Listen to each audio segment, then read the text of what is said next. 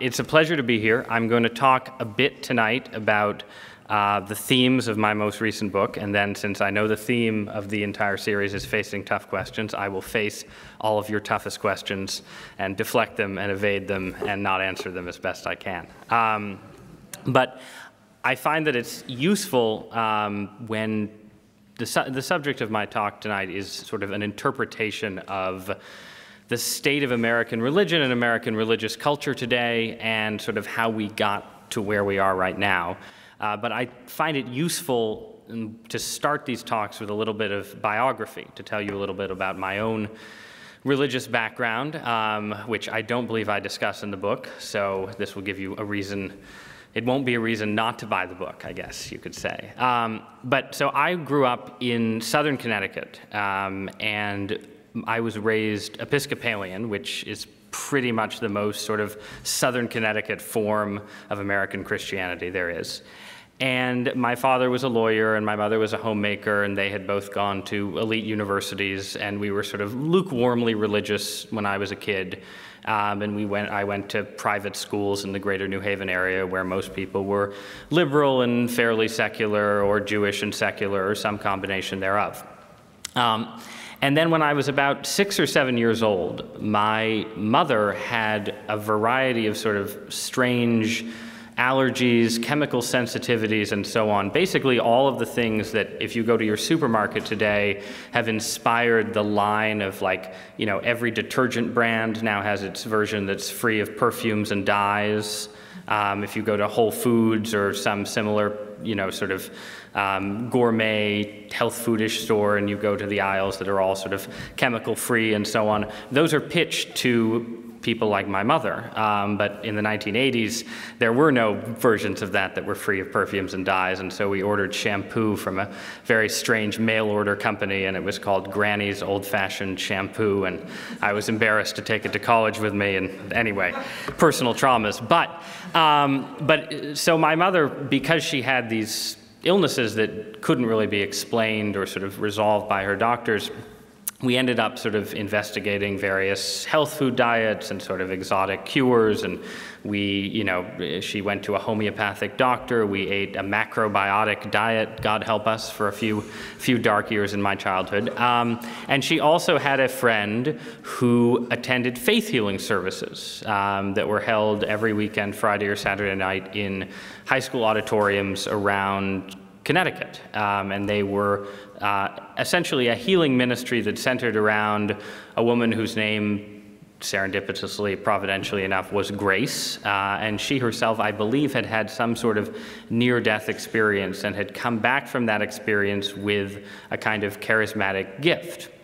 And so you would go to these services, and there would be a sermon and there would be guitar playing, and then she would rove through the audience and pick out people who had illnesses and so on and call them forward and pray for them, and then they would go out in the spirit, as the phrase is. And this happened to my mother and my father, and it was a life-changing event, basically, and certainly a dramatic, trajectory-altering event in the history of our family.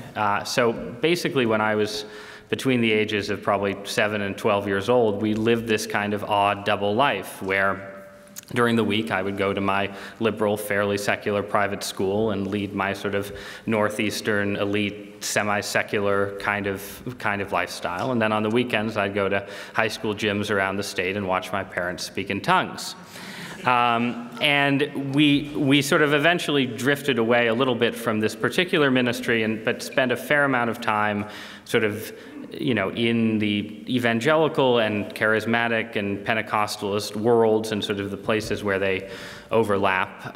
For any of you who are sort of students of Pentecostalism, we drove all the way to Toronto, Canada, when there was this famous sort of Pentecostalist outpouring at the Airport Vineyard Church, which was literally at the Toronto airport. And that was sort of the next, another step deeper into Pentecostalism. Instead of just people speaking in tongues, it was people roaring like lions and shaking on the floor and so on.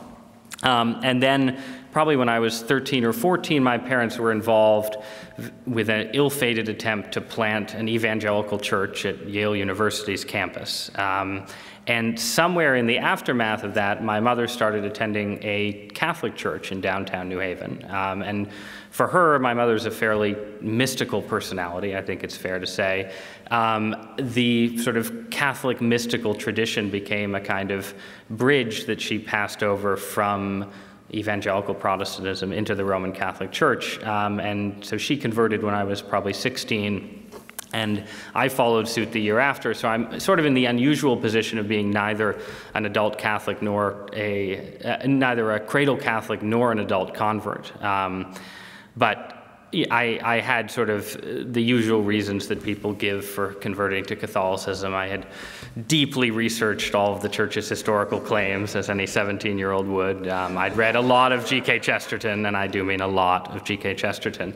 But I do sort of suspect that it was mostly sort of an adolescent awkwardness around certain aspects of American evangelical Christianity, and I was grateful to attend a church where I could sit in a pew in the back and no one would come up to me and put their hand on my shoulder and ask me to testify to how the Lord Jesus had changed my life and so on. So I have to recognize that aspect of the conversion. But so in a sense, you could say that my family went on a kind of tour of American Christianity when I was a kid, starting in the Protestant main line, passing through various charismatic and Pentecostalist worlds and ending up in the Roman Catholic Church. And that background I took with me to Harvard and then to a career in DC journalism and now to a position at the New York Times. And I think that I would say that it's been very helpful to me in many ways professionally, because I think it's given me I don't think it will come as a surprise to anyone in this room, let me say, that the average person who works in an American newsroom is somewhat secular in inclination and maybe just somewhat suspicious of this thing called religion, let alone this thing called Christianity and so on. And so that, just having that background alone, I think gave me an interesting and distinctive perspective on the world. But I also think that the sort of particular trajectory that we took during my childhood gave me a sense of sort of, at least to some extent, to the extent that anyone can have this, a sense of sort of the breadth and diversity and complexity of American Christianity, that to the extent that the media does focus in on religious debates and controversies and so on, there's a tendency to ignore or underplay, right? I mean, I think the media likes binaries, right? And they like, sort of conservative versus liberal, secular versus religious, liberal Christian versus conservative Christian, and of course, above all, Republican versus Democrat. And so almost all stories, especially in the national press about religion in the US, tend to be covered through that lens and related almost instantly to partisan politics of one kind or another. And this was completely the case, I would say, during the period when I first started thinking about the ideas that I ended up turning into this book. And that was sort of the aftermath of the 2004 election, George W. Bush's re-election as president, when some of you may remember that Bush was reelected narrowly, of course, and there was this kind of quest among American liberals, a few of whom may work in America's newsrooms, to figure out how this had happened, right? How was it possible that Bush had been reelected? How was it possible that this man who they had such disdain and contempt for had won a majority of the popular vote? And one of the data points that was seized on in those months was a poll showing that Bush had been reelected by so-called values voters, right? By Americans who said that moral values, so-called, had been one of the most important or the most important factor in their decision. And this led to a wave of commentary from secular writers about sort of the looming peril of theocracy in America, right? Basically the idea that evangelical stormtroopers were, going to knock on their door in the dead of night and drag them away and so on. And there was the internet cartoon that showed North America divided into the United States of Canada, which encompassed, of course, the states that had voted for John Kerry, and Jesus Land, the benighted rest of the United States, and so on. And this was, in an interesting way, sort of a mirror image, a secular mirror image of a narrative that religious conservatives had been cultivating for a long time, where the United States was basically a God-fearing Christian country that had been led astray, starting with certain school prayer decisions and continuing through Roe versus Wade and so on, by godless secular elites, Hollywood liberals, and so on. So that was an older narrative, and in the Bush era, secular liberals developed their version, where America was basically a secular country that had been led astray or was on the verge of being taken over by dangerous theocrats. So you had those sort of opposing narratives, and this then opened into a period in sort of conversation and debate that was briefly dominated by the so-called new atheists, figures like Sam Harris and Richard Dawkins and the late Christopher Hitchens, who sort of took that secular critique one step further and linked all religions together, linking Pat Robertson to Osama bin Laden and so on, in this narrative where religion and the idea of God itself was a threat to secular Western civilization, a threat to sanity, and so on. And there was a period, I felt like, where you couldn't turn on the television, or couldn't turn on C-SPAN, I guess is the better way of putting it, without seeing Dawkins or Hitchens on a stage like this one having their way with some hapless, well-meaning Anglican bishop. And so, those were good times, right? And I was on the internet blogging for the American Scene, or the Atlantic at that point, and I participated in these debates, and I had one unfortunate semi-public debate with Christopher Hitchens that ended very badly for God. And obviously, the questions that were raised in those debates were very important questions, and the, divides, the sort of secular versus religious and liberal versus conservative divides are real and important and matter a great deal. But I also felt like there was a bigger story that these sort of binaries were missing. And it was not the only true story about the last 40, 50 years of American religious history, because we're a country of 300 million people, and there are a lot of true stories about what's happened in the US over the last few generations. But there was, I felt, a story that wasn't being told enough, and it's the story I tried to tell, hopefully somewhat successfully, in this book. And it's a story about how America, over the last few generations, has grown less Christian without necessarily getting less religious. So, in a sense, you could argue that both the secular narrative and the religious conservative narratives are correct in certain ways and incorrect in others, right? It really is true that institutional Christianity in the United States has grown steadily weaker, not steadily is sort of an overstatement, but has grown weaker in fits and starts, let's say, basically since the early 1960s. But it is also true, just as sort of many secular Americans sometimes fear, that Americans as a people remain deeply interested in religious concepts, spiritual ideas, the numinous, the metaphysical, and the supernatural. And indeed, you can, depending on which public opinion polls you pick up and which data points you choose, you could make the case that America is sort of more spiritually inclined along some indicators than it was 50 or 60 years ago when the institutional Christian churches were stronger. So, for instance, Americans in the first decade of the 21st century were more likely to report a direct encounter with the divine or with God, more likely by far than people had been in 1950 or 1955. Americans in the 1990s were slightly more likely to say they believed in life after death than Americans had been in the late 1940s, when more Americans were attending church. And then even if you dive into the studies that you hear a lot about these days, about sort of the rise of the so-called nones, people with no religious preference, not, Latin Mass Catholic nuns, which is, of course, my hope for the next trend. But if you dive into those studies and you say, well, is this secularization? In certain ways, yes. But in certain ways, many of those people who profess no religion officially will say, well, but I do pray all the time. I believe in God. I believe in an afterlife. I consider myself a spiritual seeker, and so on.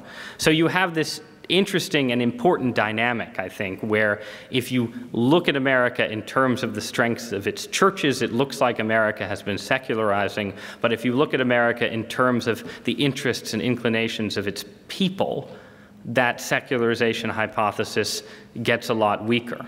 And so how did this happen? Why, in a country that is in certain ways as interested in God as ever, are the churches themselves weaker than they've been in the past? How did we get to this point? And there are a lot of forces that led to this point, obviously. But in the book, I start out in the 1940s and 1950s and talk a little bit about what I think was distinctive about that religious era.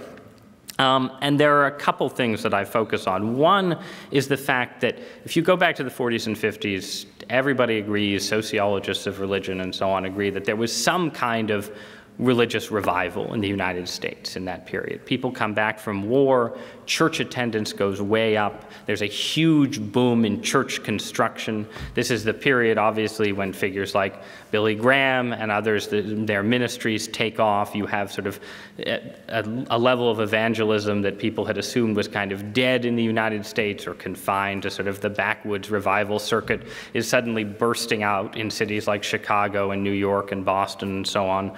So you have this kind of mass phenomenon. But in our era, I think we're accustomed to think of sort of mass religion as, going in one direction and intellectual life as going in another and so on. And what's interesting about the 40s and 50s is it's also a period, this sort of mass revival coexists with a real kind of intellectual heyday for a certain kind of Christian writing, a sort of public theology of various kinds, novels, poetry, literature, and so on. And if you look back to that era, you can see what looks like a kind of sort of spirit of reassessment, you might say, that takes over Western intellectual life, and particularly in the United States in the aftermath of World War II. This sense that that the West had sort of experimented with substitutes for traditional religious faith, had experimented with totalitarianism, basically, in its left and right-wing forms, had experimented with ideas that in the 1920s and especially the 1930s had seemed like the coming thing, had seemed like pathways, if not to utopia, then at least to sort of steady progress, a better world that didn't need sort of the older religious ideas that, were being left behind. And then obviously all of that, or most of that, ended in not only sort of disappointment and disillusionment, but utter disaster and absolute horror in the course of the Second World War. And this was, most apparent, obviously, with Nazi Germany and the Holocaust. But again, by the 40s and 50s, you also had a sort of the beginnings of a kind of real realization that hadn't unfortunately happened before among Western intellectuals about just how bad Soviet communism really was as well.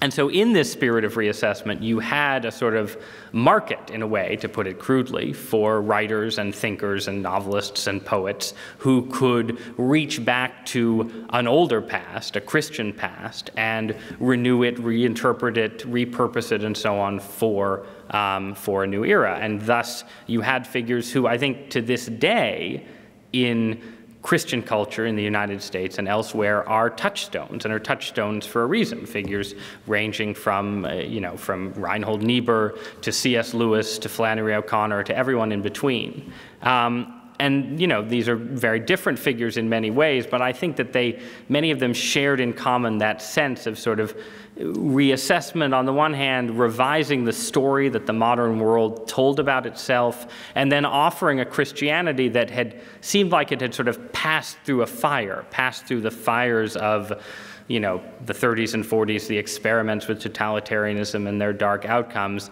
and had emerged revitalized, maybe stronger than before.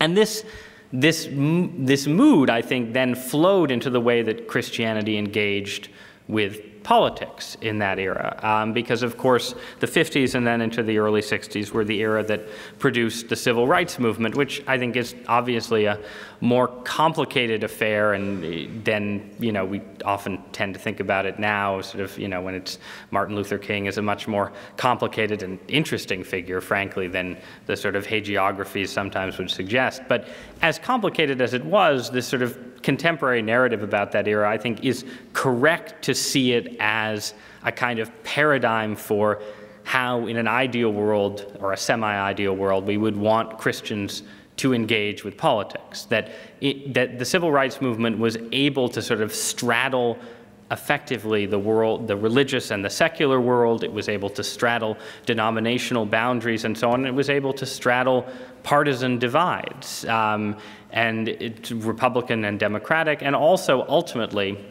I think, and this is a contentious point among scholars of the era, but I think I tend to buy into the argument that says that ultimately the success of the civil rights movement depended on the way it used the sort of common Christian heritage of blacks and whites in the South to effectively shame the white community into not necessarily embracing desegregation open-handedly, but accepting it, living with it, and not sort of giving in to sort of more revanchist sympathies, basically. And if you look back to that era, there's, you know, a lot of places where the great disappointment of the most ardent segregationists is that they didn't have the churches on their side, that especially the evangelical churches of the white South were not sort of necessarily foursquare for integration. They were, you know, they were all about sort of moving slowly and all the rest of it, but they ultimately ended up on the right side in a way that wouldn't have been possible without without shared theological premises, in a sense. And I think it's interesting, you know, everybody reads or pretends to read Martin Luther King's letter from Birmingham jail in their high school history classes and so on. But if you go back and really read that document, it's a theological treatise. And it's a theological treatise that depends on this sort of shared Christian patrimony. He's pulling from Catholic and Protestant authorities, going back to the Reformation and the Middle Ages and the beginning of the church and so on, in a way that it's hard to imagine a similarly situated political or religious leader doing effectively today. And so you have, again, it's more complicated than that story makes it suggest, but you do have a kind of case study in how a serious, politically informed Christianity can straddle multiple sort of human worlds and affect real revolutionary change. And that's held up today because we haven't, I think, seen anything like it since. And we haven't seen anything like it since, in part because that sort of sense of a Christian consensus that King was able to appeal to has fractured and dissolved and come apart over subsequent generations. And again, there are many reasons why this is the case, but in my book I suggest sort of 4 big picture explanations for why Christianity went from this period of sort of relative convergence between the different churches in the United States, relatively constructive political engagement, real intellectual vitality, and then robust demographic strength, to our own, shall we say, more attenuated and polarized era. And the first big factor is, in fact, polarization itself. I think this is something that people in my line of work, political journalism, spend a lot of time sort of talking about and discussing and looking at the various metrics by which American politics has become more polarized over the last few generations. But the simplest version of the story is that the 2 political parties have basically sorted themselves by ideology since the 1960s. And have gone from being sort of coalitions of diverse regional and ideological interests to much more consistent sort of, you know, vehicles for liberalism on the one hand and conservatism on the other.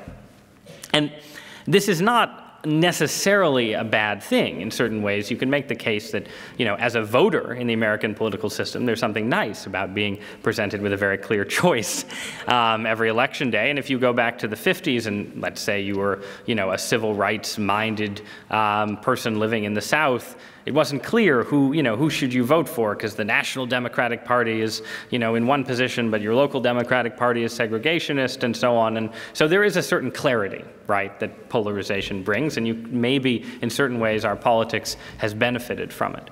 But from the point of view of Christians engaged with politics, I think it's mostly had a negative effect. Because the goal of Christian engagement with politics, which I think in certain ways the civil rights movement manifested, thank you very much, has to be, again, a certain kind of transcendence, right?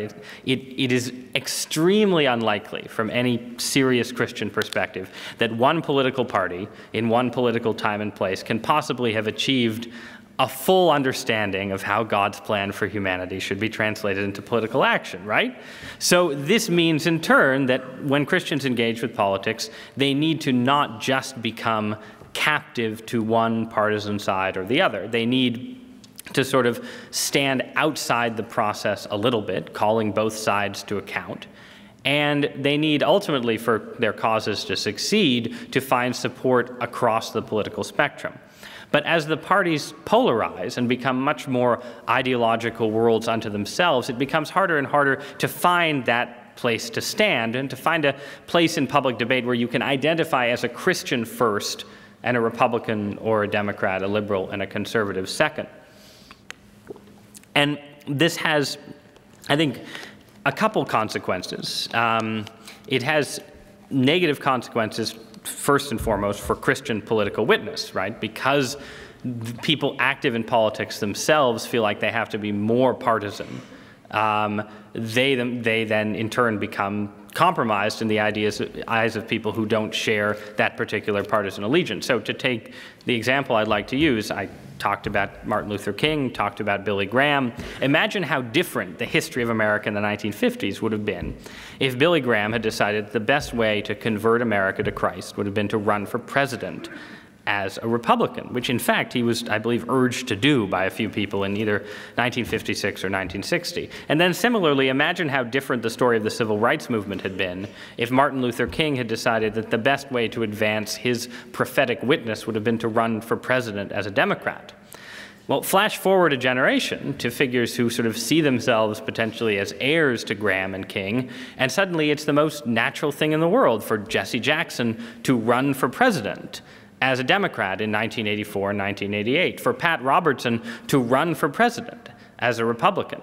And I don't think it's a surprise that in that transition from Graham and King to Robertson and Jackson, something essential in Christian public witness is lost, that as influential as these figures may have been within their respective parties, their ability to witness to the country as a whole was reduced. And as with individuals, so with groups and movements and collectives. If you look at the story of liberal Christianity in the US in the 1960s and 1970s, the period when the more liberal churches went into steep decline, a big part of that story is that liberal Christianity couldn't figure out a way to identify itself as Christian first and liberal second. It wasn't clear where the line between a liberal church ended and the Democratic Party began. And it seemed to a lot of people that the message was simply that Jesus wanted you to be a liberal and vote for Democrats and so on. It was just the Democratic Party at prayer, except they didn't really believe in the efficacy of prayer anyway. So why were you getting up on Sunday morning to begin with? And so it wasn't so much that people lost interest in, the political ideals, it was that they lost interest in the religious element and ended up sort of satisfying whatever had brought them towards Christianity in the first place purely through political activism. So this happened on the left in that era, and then I think something similar happens gradually but sort of inevitably on the religious right in the 1990s and 2000s. This incredibly tight identification between religious conservatism and the Republican Party both limits, in a sense it limits religious conservatism's political influence because they're only influential within one party, but then it also creates this perception in the country as a whole that to be a Republican is to be a Christian. To be a Christian is to be a Republican.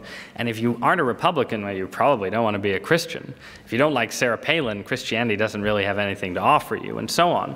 And you can see this then showing up in polls why are people not identifying with Christianity? Why are they drifting away or even identifying against Christian churches? And starting in the 1990s, you see a movement of people sort of disaffiliating from Christianity, in part as a kind of protest against the religious right. So you have a sort of, again, that partisan identification ends up repelling people who might be sort of interested in your theology, but can't bring themselves to sort of accept the precise marriage of theology and politics. So that's what polarization does to Christian witness. And then you have, obviously, the big force that everybody talks about, which is the sexual revolution, right? And I don't think I need to go on too long, because that's something we're talking about everywhere and every day, and the Supreme Court will be talking about it in the context of gay marriage tomorrow. But basically, it's fair to say that before the 1960s, prior to the sexual revolution, there was a stronger sense that the sort of basic ethical vision of Christianity, where sex was concerned, the idea of no sex outside of marriage and so forth, that was sort of consonant with common sense, not in an absolute and total sense, but that, it mapped onto the world as people actually experienced it. So if you go back to the 30s and 40s and 50s, it isn't that most people, are virgins, for instance, when they get married, but it is the case that many, many more people get married to the first person they have sex with. And that premarital sex, right, the term premarital sex begins as sort of a description of sex that's actually oriented towards marriage. It's people having sex with somebody they expect to marry eventually. In the world that comes into being after the 1960s, after the birth control pill, after the divorce revolution, and so on, that matchup between Christian sexual ethics and sort of cultural common sense no longer obtains. And in fact, there's a strong sense that persists to the present day that an ethic of chastity is actually unhealthy, that it's bad for human flourishing, it's associated with patriarchal norms, it's a threat to female advancement, and so on. And then this plays itself out in heterosexual culture over a couple of generations, and then obviously the issue of gay marriage emerges and seems briefly to be a kind of place where conservative Christians can take a stand, right, where the culture is still willing to sort of be on their side, but then it actually turns out to be a weak point, right, because, homosexuality in the abstract seems scary and alien and so on, but gay people in reality are your friends and your neighbors and your children and your relatives. And so in the end, the Christian stress on chastity seems particularly unfair and unhealthy in their case, particularly sort of backward and reactionary, and that ends up then coloring debates about heterosexual ethics as well. And I think there have been different Christian responses. Obviously, there have been attempts to sort of accommodate the New Testament stress on chastity to new realities. There have been attempts to sort of draw a firmer line.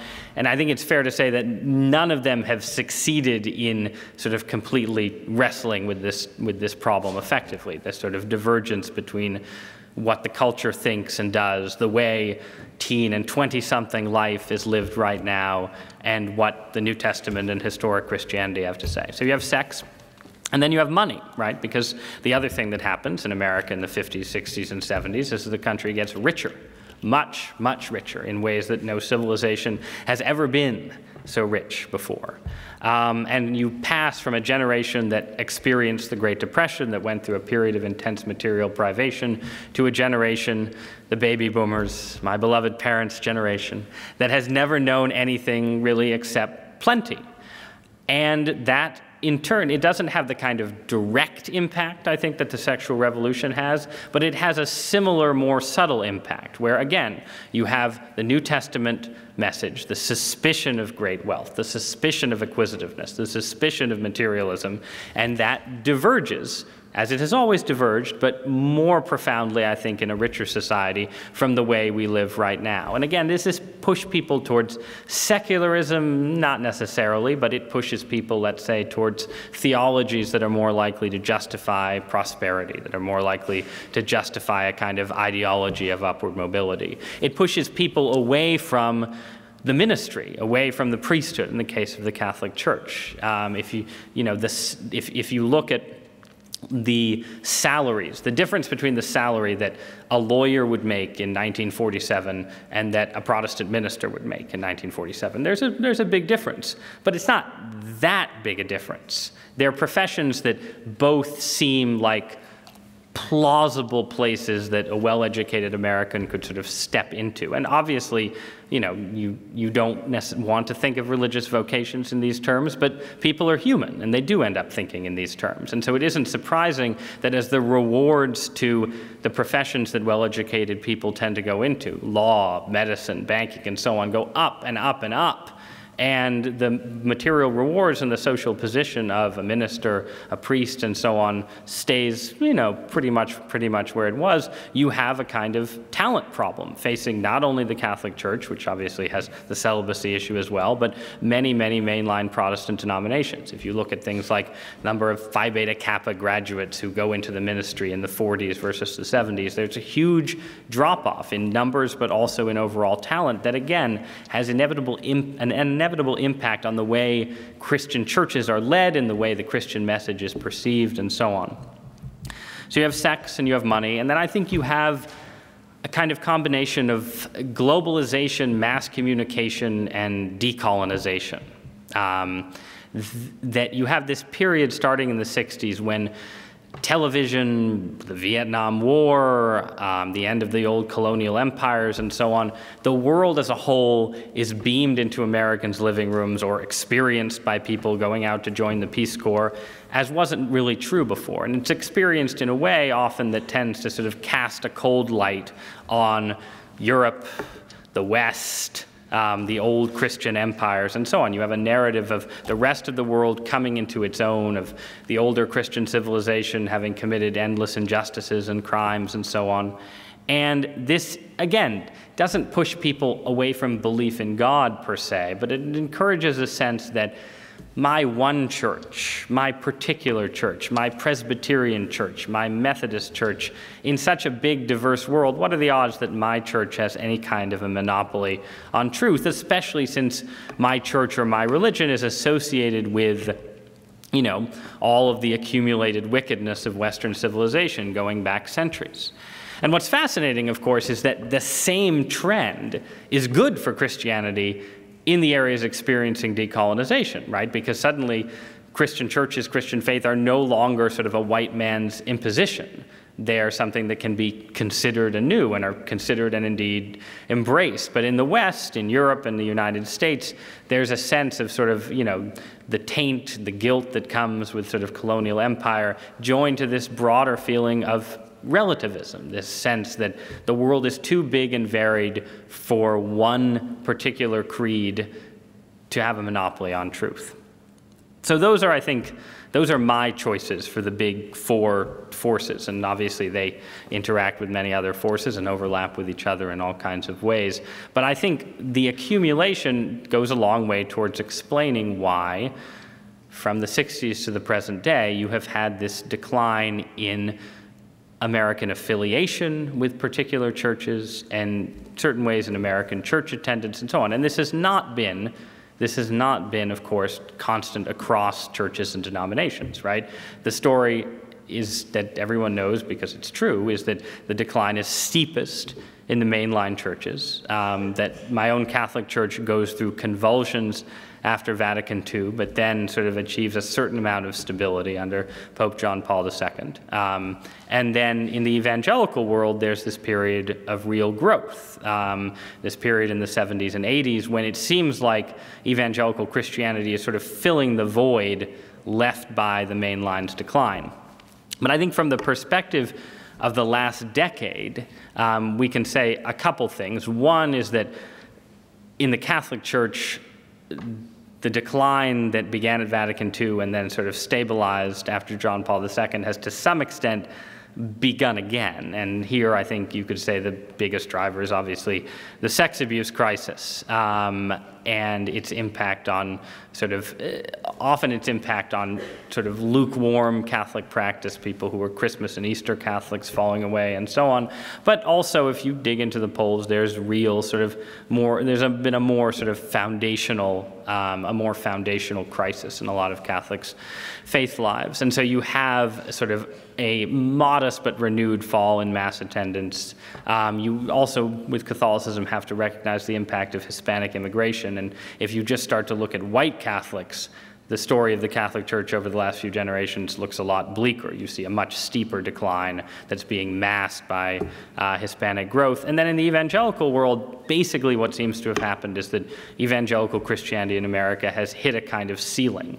That, judged by sort of vitality and strength of individual congregations, of sort of, adhesion between generations and so on, evangelical Christianity looks and is very vital in many ways.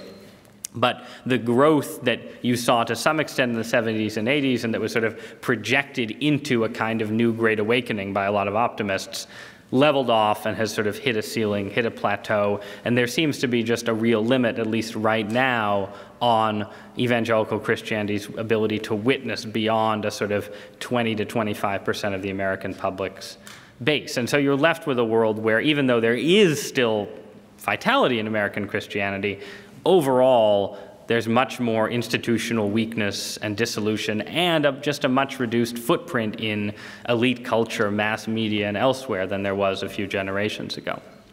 And so what, in turn, what forces have seen their influence grow? Well, and this is where we come to the subtitle of my book, which is obviously a sort of modestly inflammatory word for a Catholic speaking at a Protestant school to use, and they're obviously still bad memories from the 16th century and so on. But if we can set those aside just for a moment, I think that the word heretic is precisely the right word to use to understand the American religious landscape today. And I say that knowing that it has been, in many ways, the right word to describe the American religious landscape, going back all the way to the founding of our country and the colonial era before it, that America has always been a nation of Christian heretics in various ways, of sort of entrepreneurs and freelancers and people who take a piece of this doctrine, a piece of this church, and weave something new out of it. We are the country of Christian Scientists and Mormons and Jehovah's Witnesses and Scientologists and everyone in between. But I do think that in our own era, with the decline of the major institutional branches of American Christianity, the churches that have at least made in different ways some kind of real effort to maintain continuity with the Christian past, to maintain a sort of integrity around creeds and doctrines and core beliefs, that the power of sort of the heretical tendency has grown apace. And so it is heretical in the sense that it is, even when it doesn't necessarily seem to be, it is still profoundly influenced by Christian ideas about the world and the nature of man and man's relationship to God and so on. So it is not, I like the word heretic because it makes a contrast between, again, those kind of binaries, where the U.S. is either a Christian nation or a post-Christian or even pagan nation. I think, in fact, we're a nation with one foot in Christianity and one foot somewhere else. We're a nation that's fascinated to the point of obsession still with the figure of Jesus of Nazareth. We're just perpetually reinterpreting him so that he slightly, thinks slightly better of the way we live now and so on. And so I'll just sort of take three pop cultural examples, because I think this is, one of the arguments I make in the book is that you really want to look to pop culture, to sort of pop spirituality, to, I used to say, the bestseller shelf at Barnes & Noble, but Barnes & Nobles are closing all over the country, so I guess I have to say the religion and spirituality bestseller list on Amazon.com, because that's where, if you want to know where are people who aren't going to church, who aren't identifying with a church or denomination, getting their religious ideas, getting their theology, they're getting it from books and television and movies and so on, but they're getting it from the sort of religious pop culture. And what do you find there? Well, you find a phenomenon like the Da Vinci Code, right? Which is sort of, what is the state of religion in America? Well, It's the Da Vinci Code, right? It's a book that in certain ways you read it simply and it's like, well, this is just an anti-Christian polemic. It's certainly an anti-Catholic polemic. You've got the murderous monk flagellating himself in the basement, and the whole history of Christianity is this cover-up perpetrated by Opus Dei and so on, which it is, but don't tell anyone I said that. And so you have that narrative, but at the same time, and this is, I think, crucial to the appeal of all of Dan Brown's books, really, there's a kind of sort of naive sentimentality about religion as well. And there's this sense that, once you strip away the terrible things that the Catholic Church has done or that institutional Christianity has done, and once you get down to the real Jesus, right, the one who was a cool guy who was married to Mary Magdalene and lived in the house in the Galilean suburbs and somehow ended up founding a dynasty of French kings, but that's sort of a separate narrative tangent, that there you'll find sort of the basis for a renewed religious sentiment. And so it is not a religious mood that wants to give up on Jesus. It's a religious mood that thinks that the truth about Jesus is the biggest secret in the world. It's the one that everybody needs to know. It's just that the big secret about Jesus is that he would actually approve of your lifestyle a little bit more than the Jesus of the New Testament or the Jesus of the Catholic Church would seem to. And so it's not so much that people are reading the Da Vinci Code and then sort of building a spirituality necessarily around Dan Brown's, incredibly thin sort of spiritual vision. It's that's the appeal of that book speaks to where so many millions of Americans are, I think. And it speaks to sort of the nature of the culture as a whole, the culture that made a book like that a bestseller. And I think you can then say the same thing, and I'll sort of take two more examples. We'll do it as money and sex, right? So a figure like Joel Osteen, right? If there is a kind of Billy Graham figure in American culture today, and obviously we're much more fragmented and fractured than America was at mid-century, so there isn't anyone who has quite Graham's position or prominence, but if there is one, Osteen has as good a claim to it as anyone, right? He's the guy who can sell out baseball stadiums. He's the guy whose books all hit the bestseller list. He's the guy who's on 17 different television channels and so on. And what is Joel Osteen offering? Well, he is offering part of what Billy Graham offered, right? In Joel Osteen, you see some of the same things that made Graham such a phenomenon and that made Graham different from an earlier generation of evangelists. There's an open-handedness, a spirit of ecumenism, a sort of emphasis on God's universal love that is a crucial aspect of Christianity and that people want to hear. And when I do promotion for this book, I'll go on a radio show and I'll say something critical about Joel Osteen's theology. And there are often, you'll get somebody who will call in and will say, look, I hear what you're saying about Osteen, but I just want you to know that, there was a moment in my life when I was, as down as I could possibly be in as dark a place as I could possibly be, and I just needed to hear that God loved me. And Joel Osteen said that, and it made a huge difference in my life. And that's true and important, and it's an important thing for sort of overly intellectualizing newspaper columnists especially to be reminded of, I think. But it is still the case that in Osteen you have half of Billy Graham, right? You have the message of God's universal love without an emphasis on God's judgment. You have an emphasis on redemption without an emphasis on sin. You have Easter morning. It's always Easter morning. It's actually, well, in fairness, what Osteen says is it's every day a Friday, but he doesn't mean Good Friday. That's if you want to get to the heart of the problem with Osteen's theology, it's the repurposing of Friday. But that segues then into a sort of a spirit of blessing towards people's purely material desires, where what God wants for you is what he's given Joel Osteen: the big house, the big car, the material possession, the real estate, and so on, that you always wanted, and it turns out that God has prepared for you from before the foundation of the world, and all you have to do is ask for it, right? And this is, again, it's a tremendously appealing message, but it's a message that doesn't raise any kind of a challenge to the way that Americans live right now, and instead encourages impulses, I think it's fair to say, that have had some perhaps unfortunate consequences for the American economy over the last decade, like assuming that God will take care of your mortgage even if you can't quite afford it, and so on. So you have, that's Osteen with money, and then I zeroed in the book on the religious memoir Eat, Pray, Love by Elizabeth Gilbert, which became a movie with Julia Roberts, right, which I had never read before I started digging into stuff for this book. And it's a fascinating book. It's particularly fascinating for me to read as someone who grew up in a family where there was sort of a sense of spiritual questing and a sort of mystical side to that spirituality, because Elizabeth Gilbert's religious yearnings, her religious pilgrimage, is entirely authentic, right? And it's authentic in a way that I think gives the lie to the idea that sort of America is this completely, that's sort of at the highest levels, American culture is just purely secular and so on. Here's this book that was a huge, huge hit, and sort of, the toast of New York and Los Angeles, as well as the heartland, that is just a book about, in part, a woman having raw,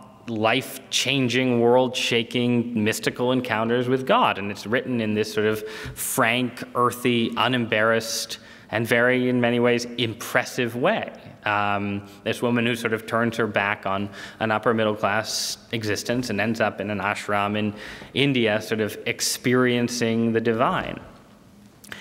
But it's interesting, just as it's interesting to take Osteen and contrast him with Graham, to take Gilbert's spiritual journey and contrast it with, St. Augustine, Thomas Merton and the Seven-Story Mountain, whatever sort of classic Christian memoir of spiritual conversion you want to take, because Gilbert doesn't convert, right? She leaves, she goes to India, she encounters God in an ashram, but she doesn't consider becoming a Hindu. She doesn't consider sort of ending her journey in a particular place. And she certainly doesn't consider the possibility that the God that she's encountering might impose real moral judgments on her. Instead, the book is about how God helped her leave her husband, escape from the boyfriend she left her husband for, and find happiness in the arms of a handsome Brazilian divorcee in Bali. So it's basically the opposite of the St. Augustine, not the opposite, but yeah, it doesn't run in parallel, let's say, to the trajectory of the Confessions. And this doesn't, what you see is a sense of, it's that spirit of relativism, it's the influence of globalization, whatever you want to call it, but it's the idea, one, that sort of the point of religion is to be like a kind of refrigerator magnet poetry, right, where you're taking a piece here and a piece here and you're writing your own poem, and you've got a little Hinduism and a little Christianity, a little Catholicism, a little Lutheranism, and so on, and there's no sense that part of the purpose of a religious tradition is to call you out of yourself, right? There's no sense that the voice you encounter in your deepest self might be your ego or your libido and not necessarily the voice of the divine. There's no sort of check, whether it's provided by scripture or an institutional church or just a religious authority of any kind, on what Gilbert's personal experience of the divine tells her. And this is, again, I think, it connects to a lot of things, but as Osteen connects to money, I think Gilbert connects pretty clearly to sex and the extent to which the choices Americans make in their personal lives today are choices that we don't want a God who would stand in judgment on. And we want, again, the God that we find within, who loves us exactly as we are and would never think of judging anything we do. So that's sort of the argument of the second half of the book in a nutshell, that as institutional churches have declined, figures like Osteen, figures like Gilbert, the spirit that makes the Dan Brown novels so appealing, that spirit, again, always present in American life, has expanded to fill the vacuum, and that then you can see it sort of working itself out in negative ways across our common life, across our economic life. There's, you know, in the way Americans spent and didn't save and made reckless decisions across the last decade and a half. In our personal lives, not just in a sort of reductive, you know, people are having sex outside of marriage kind of way, but in a broader turn away from community in all its forms. This sort of, the extent to which the sort of decline of the two-parent family is connected to the decline of sort of membership and involvement in churches, but also bowling leagues and civic associations, the extent to which as people have fewer children, their kinship networks shrink, and the extent to which more and more we're sort of a culture that's, you know, of lonely individualists ministered to by therapists and professionals and self-help authors, rather than people in communion with other people and ultimately with God. And then also in, you know, not just, this isn't, you know, you have our economic life and our social life and then our political life, where I think if you look at the sort of pinballing trajectory of American politics over the last 5 to 6 years, you can see what happens when people have all kinds of religious energy, all kinds of sort of religious impulses, and don't have an appropriate vessel to pour them into. They pour them into political causes instead. And again, this has been true throughout American history. It's true in every time and place.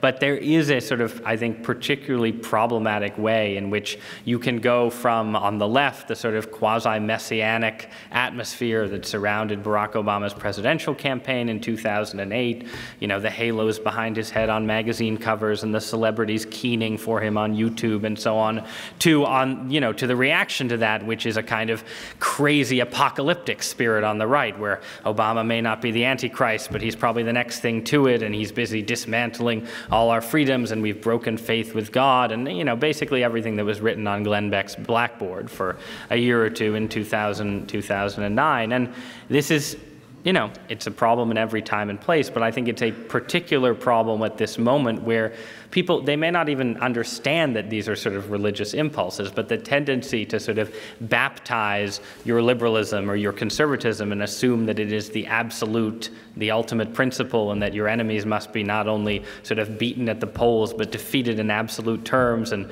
you know, the way both sides are always saying, we're going to take back America, we're going to take back America, as though the point of politics is not just to sort of win an election, but to win in absolute terms and to sort of redefine the culture along your own lines. These are sort of religious impulses gone astray, and I like to believe that they would play a healthier role in our society if people had identities, you know, if people were more likely to identify as Christians in particular, as members of Christian communities and communions in general, and were less likely to see sort of Republican and Democrat as the ultimate identities available to them.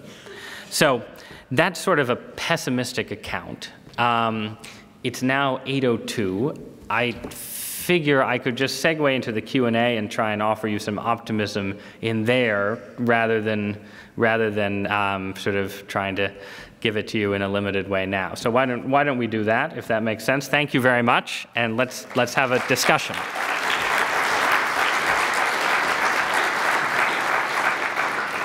And there are microphones there and there, so if you could go to the microphone and just raise your voice at the end of your statement so it sounds like a question, that works, but no, yeah. Hi, my name is Joshua Romero. You seem to present the civil rights movement as the ideal model for Christian engagement, especially with Martin Luther King Jr. But considering a common argument that MLK would not have succeeded without Malcolm X, what do you think that does to your evaluation of the role of partisanship in creating significant reform? The question, for anyone who couldn't hear it, is the possibility that Martin Luther King wouldn't have succeeded without Malcolm X, and thus, I guess, without sort of the implicit threat of violence and revolution and so on. I mean, I guess in part, well, I don't actually, I guess I'd make 2 points. In general, I think it's definitely the case that, you know, in politics in a fallen world is such that you're always going to find, places where sort of a Machiavellian streak makes a big difference, and where the threat of violence can be as effective or more effective than moral witness and so forth. And it's also definitely the case that certain forms of moral witness, like kings, work best in certain kinds of landscapes, right? And so it's not clear, would the civil rights movement as it evolved in the 50s have worked as well in the 1880s, in a very different climate in the white South? Probably not. You can make the same argument with Gandhi and the British in India, right? What would Gandhi's nonviolent movement have looked like in Nazi Germany? Would it ever have gotten off the ground, and so on? So, but with that being said, in the particular case, I don't think it's true. I think that if you look at it depends on what you consider the greatest achievements of the civil rights movement, and obviously there are sort of big contingencies at every turn, the impact of JFK's assassination, the impact of Lyndon Johnson's personality, and so on. But I think that in general, the sort of, the more, and Malcolm X is a fascinating figure in many ways, but the sort of the black nationalist phase of the civil rights era, I don't think was essential to the biggest gains that the movement made. I think that what happened in the U.S. in the late 50s and early 60s was mostly driven by a kind of, by power politics in many ways, obviously, but also by a kind of successful public shaming that wasn't ultimately about the threat of violence. And that, in fact, the larger the threat of, excuse me, violence looms across the course of the 1960s, that's one of the drivers of polarization, and one of the, civil rights movement sort of, its impact dissolves in certain ways in the later 60s and early 70s. So there might have been some, politics and culture are all about sort of balance, there's sort of these moments that come and hold for a moment and then disappear. And it's possible that there was a moment where there was just a hint of a threat of violence plus the witness of nonviolent resistance and so on, and that combination was perfect to sort of affect the necessary changes. But overall, speaking as a non-historian, I give more credit by far to King than to Malcolm X. Yes. Hi, my name's Joby Kessler, and I guess my question is less one on a social scale than an individual one. A lot of what you said today has to do with politics and the kind of political lines that have been drawn around religion. And you talked about the decline of the liberal church. And I know myself, having come from a southern Connecticut town next to Danbury, being the only Christian in a group of largely Jewish and agnostic friends, I felt like the odd one out. And now coming to Wheaton, I feel largely the same, because my theology and political beliefs tend to be more liberal than those around me. And even having to define them as liberal make me kind of sad, I guess. And I was just wondering whether you believe there was any hope for a more liberal church, or one that doesn't necessarily identify with the cultural and conservative ideology that so encapsulated the church today in America? Yes to the second question, definitely. Danbury? Ridgefield, Connecticut. My wife grew up in Ridgefield. What year did you graduate? Well, I grew up there and I left for the first 3 years of high school, but then I came back to graduate in 2012, so. Yeah, no, that's cool. Ridgefield's a very pretty town.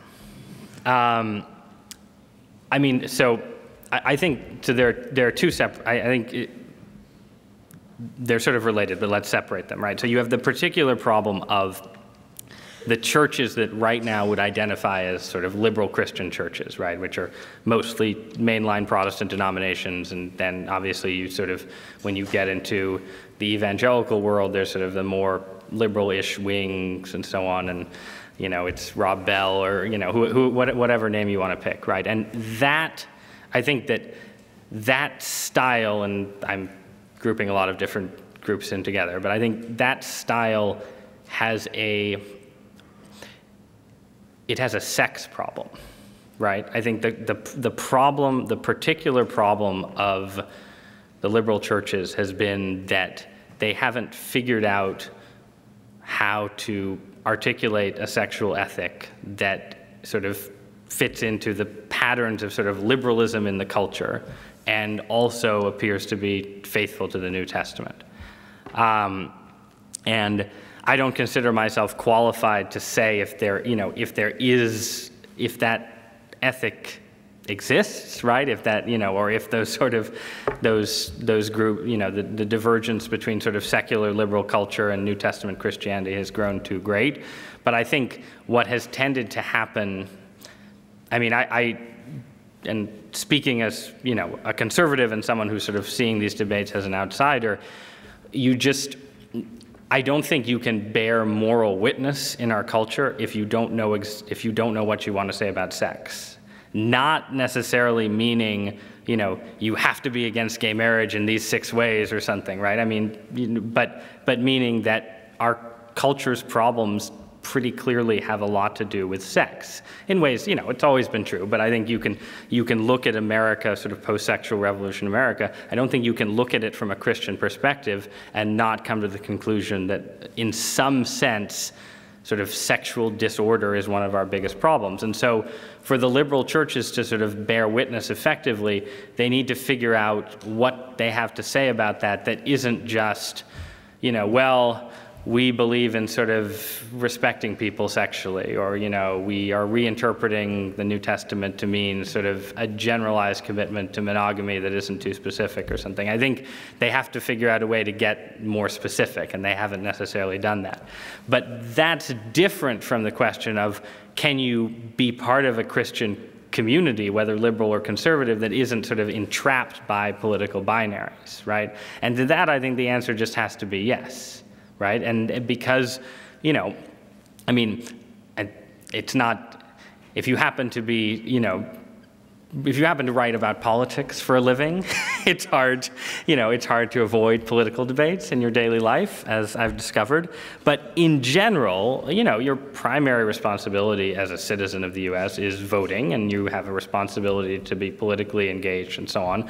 But there's a lot more to life than politics, as much as it may be hard to see it where I live in DC. And, the central,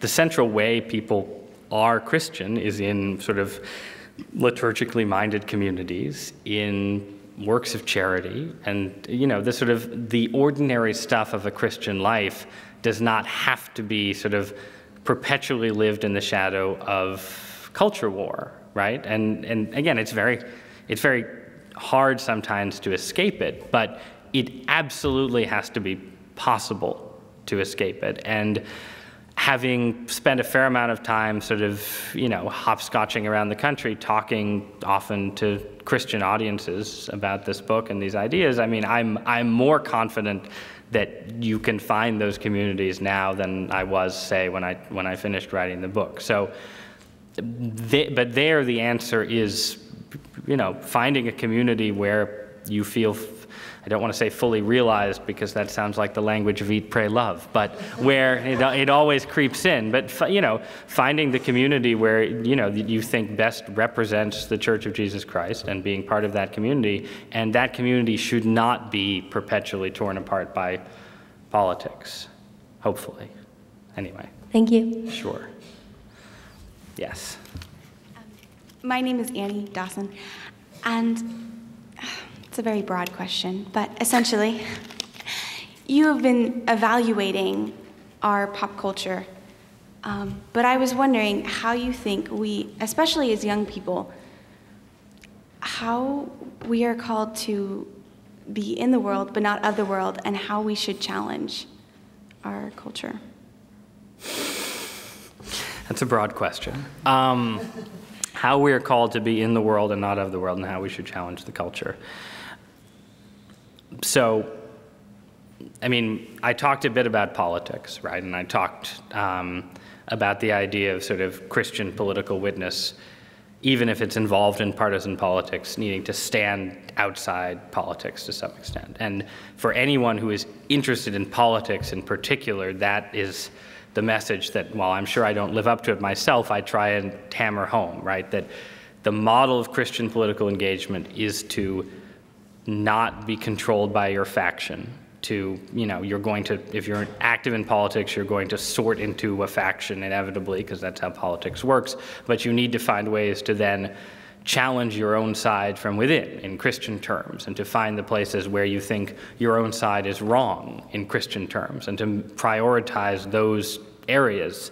Maybe not as much as you prioritize whatever the most important cause is, but prioritize it, because you have to be focused on changing your party, your faction from within, as much as you're sort of focused on the battle against the enemy, out there. But that's sort of specific to politics. I was going to say ordinary life, but again, politics is ordinary life.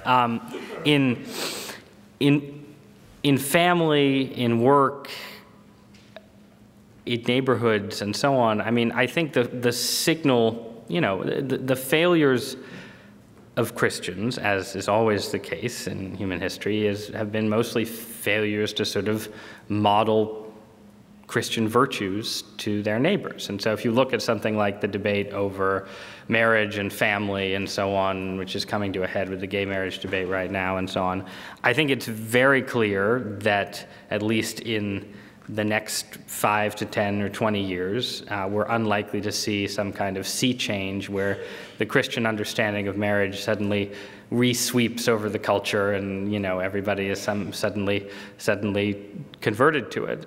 I think what you want to do in your own life is to, if you're married, be a good husband or a good wife, and don't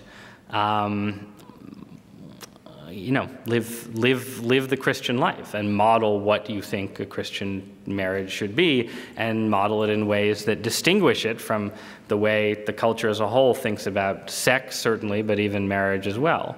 And I think that this sort of cascades down through other areas of life. I have it in the last chapter of the book. I have a quote from Pope Benedict where he says something to the effect of, the only really effective witnesses for Christianity are the lives of the saints and the beauty that's created by Christian artists.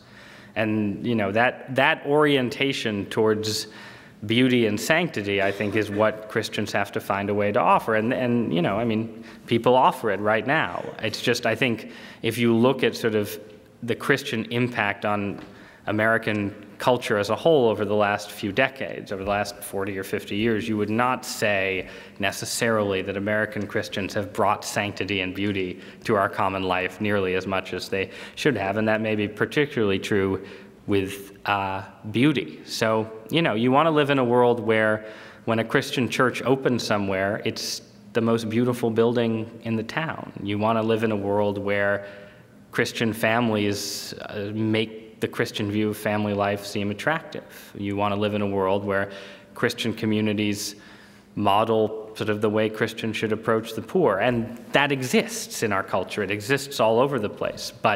And it will never exist completely, in this world, but the goal is for it to exist more, and seeking that goal in your own life is ultimately a more important use of your energy than sort of thinking too much about the macro level trends that, for my sins, I'm paid to think about and write about at the New York Times. So I don't know if that's helpful, but that's a sort of sweeping attempt.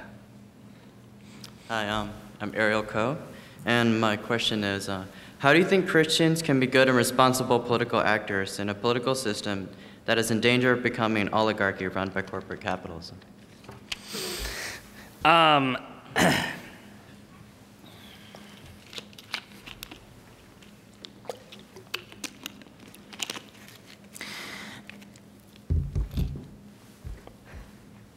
So part of it is just the sort of model that I was just suggesting, right? Where you have to be in, if you're in a party, you have to be in the party, but not of it, right? If you're in a faction, you have to be in the faction, but not of it. And you have to sort of, model the Christian detachment from worldly affairs, but also the sense of sort of Christianity as something that can stand in judgment on both political factions. That's a general point.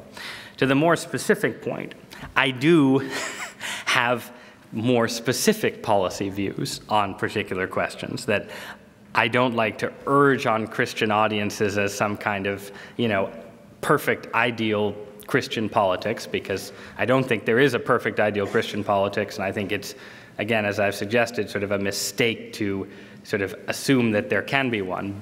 But with that big caveat, what I think American politics needs right now is an approach to politics that I think would be an expression of certain Christian ideas and would be in certain ways a marriage of certain conservative with certain liberal ideas. And it's some of the ideas are sketched out in the book that you alluded to, I like to call it my fantasy novel, called Grand New Party, about how Republicans can win the working class and save the American dream.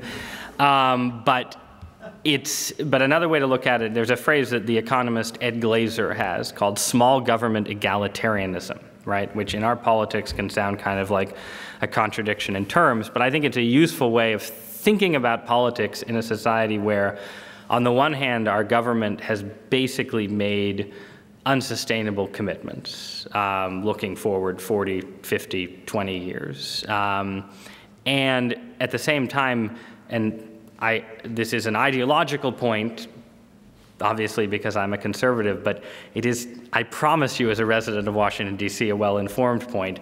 In its current form, our government does not work that well. And it is, it is a system that was built, the heroic age of American liberalism was in the 1930s, and the second heroic age was in the 1960s, and now we're in the third heroic age, but you're sort of putting new wings on a huge ocean liner that's encrusted with barnacles here and taking on water over there and doesn't work in 6 different ways and so on. And to the extent that American society can be renewed and revitalized over the next generation, century, whatever time period you want to take, it is not enough to simply follow the liberal program of saying, well, if we just add a new poop deck up here, the ship will finally be perfect. You actually need to streamline and trim and cut and, reduce if you want to do new things in other areas. So you need some kind of spirit of fiscal restraint and sort of reform from within and so on, but you need it to take place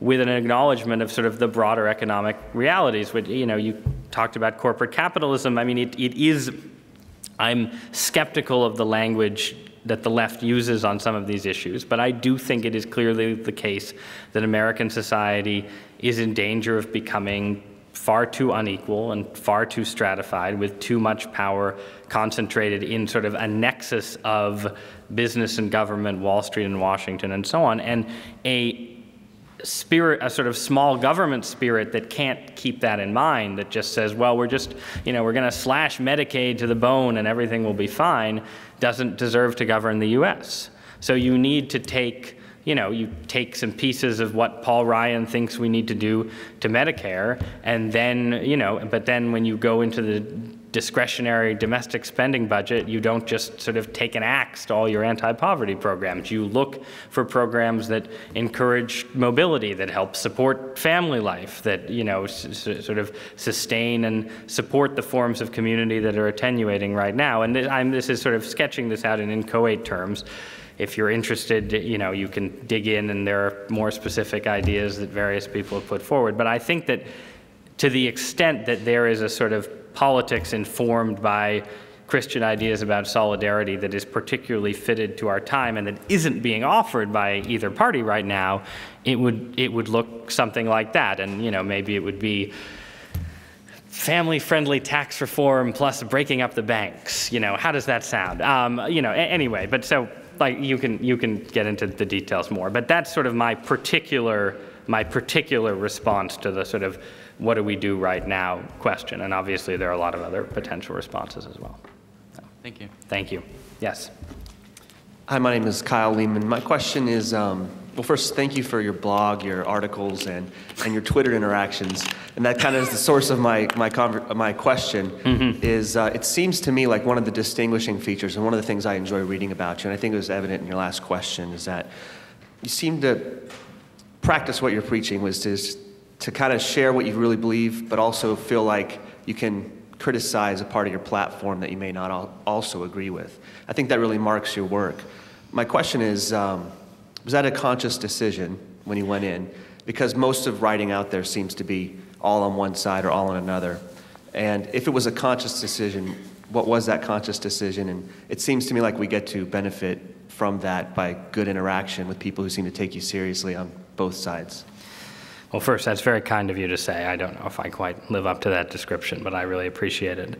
I think that I do think that my writing and my sort of attitudes towards politics have benefited from certain aspects of my slightly weird upbringing that I described to you. Like my parents, my earliest political memory is of my mother taking me to the polling booth to vote for Walter Mondale and Geraldine Ferraro in 1984. And, you know, we were just sort of liberal Democrats growing up, and that was taken for granted. And we were liberal Democrats who, you know, ate at health food restaurants and read sort of, you know, the wacky, crunchy alternative magazines that were in the newsstand there and so on. So that combined with the eventual ending up in sort of dogmatically conservative Catholicism, I think did give me a fairly wide perspective on American politics that I'm not sure every political writer necessarily has. And then I think that was sort of, I'd say in college I was the token conservative columnist for the Harvard Crimson. That's preparing myself for a long career as a token conservative. But I was more comfortable in my conservatism in college because Harvard, as you can imagine, is an extremely liberal school that sort of manifests all sorts of crazy liberal excesses, and all the conservatives you meet there have to be sort of quirky and fascinating in order to remain conservative. So I came out of Harvard sort of more confirmed in my conservatism than ever. And then going from that experience to sort of coming to Washington just before the Iraq invasion and sort of just going through the experience of kind of the dissolution of the Bush administration from sort of these, the sort of heights of popularity that it had risen to just when I got there.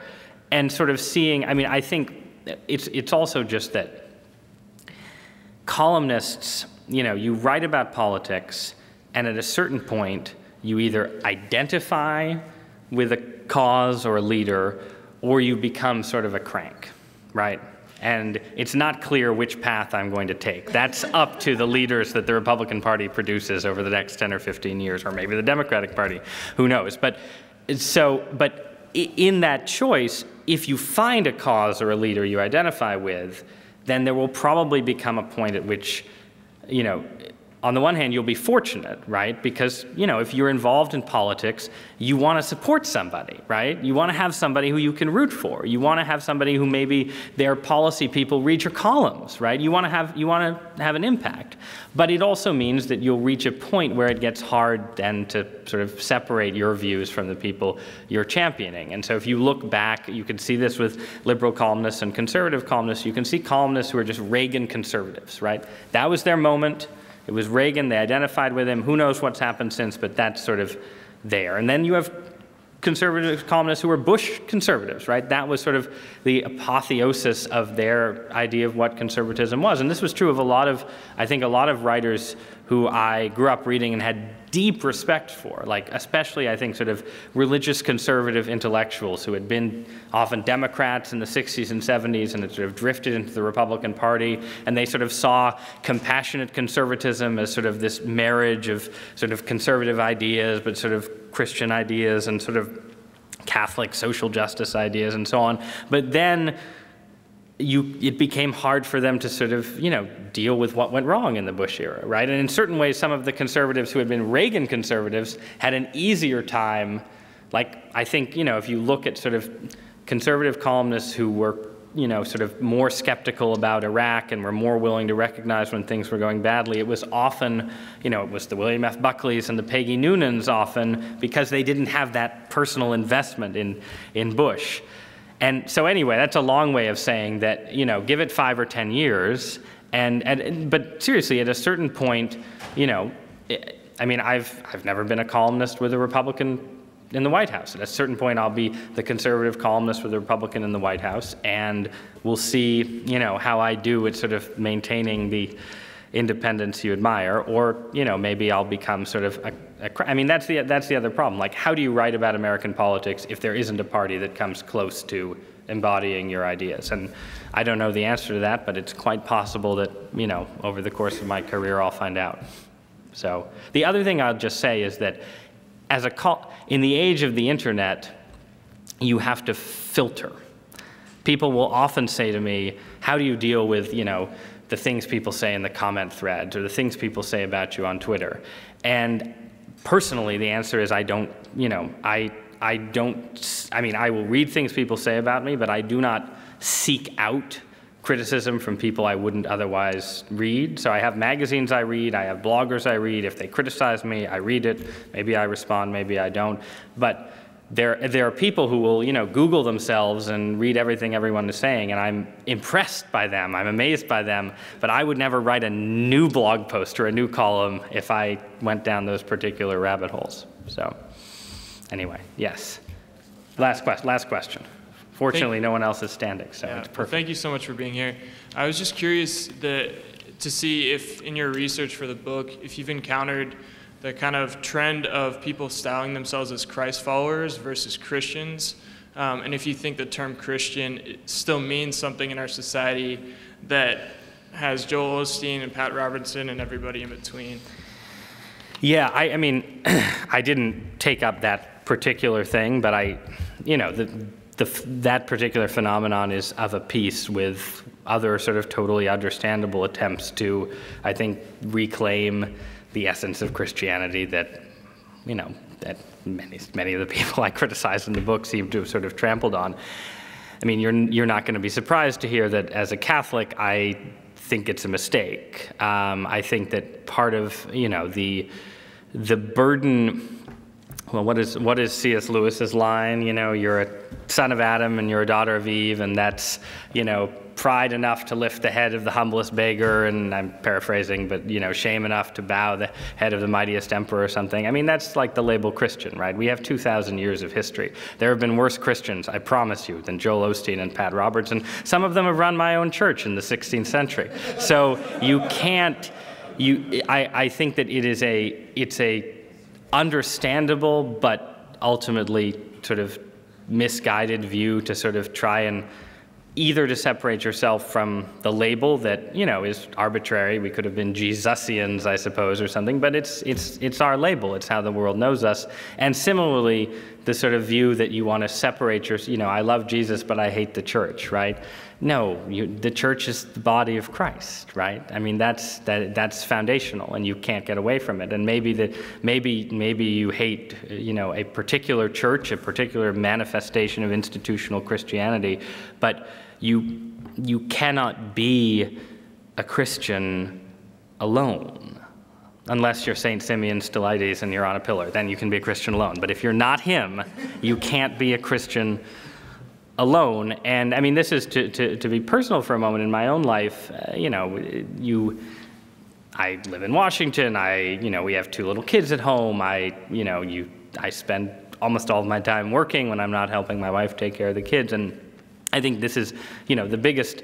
It probably comes through in parts of the book that I'm sort of writing about a level of community that I aspire to that I don't myself necessarily always experience. But you cannot escape the fact that, going back to the disciples themselves, Christianity is meant to be lived in community with other people, and that community is called the church. And whatever terrible things have been done by people involved in it or done in its name, it's what we've got. So anyway, on that note, thank you guys so very, very much.